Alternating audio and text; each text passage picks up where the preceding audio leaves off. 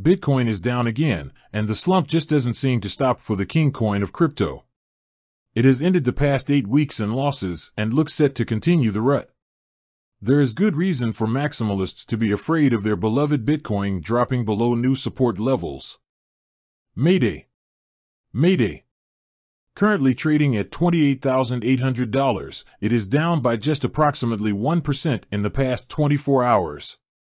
Given the lack of movement recently, Bitcoin is now expected to end the week around the $29,000 zone. The volume is another concerning factor, which is down by almost 25% since yesterday.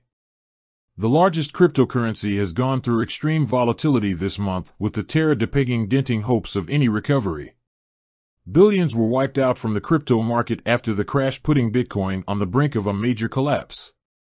Bitcoin survived, but consolidated around the $29,000 to $30,000 region. However, metrics suggest there is still more to come with recent discouraging data. In a recent Glassnode tweet, the NVT signal was recorded at its 4-year low of 233.9. The previous 4-year low was, in fact, recently observed on May 25, piling on more pressure on the Bitcoin community. Another tweet raised eyebrows across the crypto space, as CryptoQuant reported that there will be 2 to 3 months of boring price action. Then last capitulation possible with 30% to 50% additional price drop. This emphasizes on the market bottom being explored by the Bitcoin price chart as it struggles to rise back above the $30,000 level. Analyst gives Bitcoin maxes hope. Marian Labour, analyst at Deutsche Bank Research, said in an interview with CNBC that Bitcoin value will continue to rise based on what people believe it's worth. Bitcoin is on a red chart far more often these days, as it is looking to end a 9th successive in losses. It is also less than half its all-time high value of around $68,000.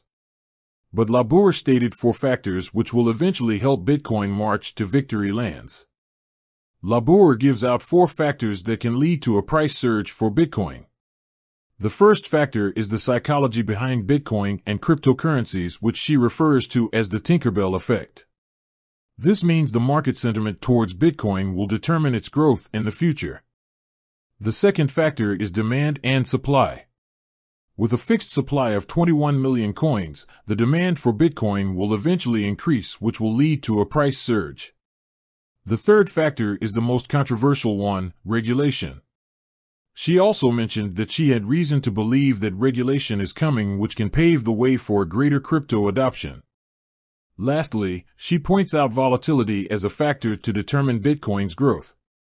Crypto markets have been plagued by volatility in recent years, with the Terra crash the latest example. But with regulations and increasing adoption, volatility can actually play into Bitcoin's favor.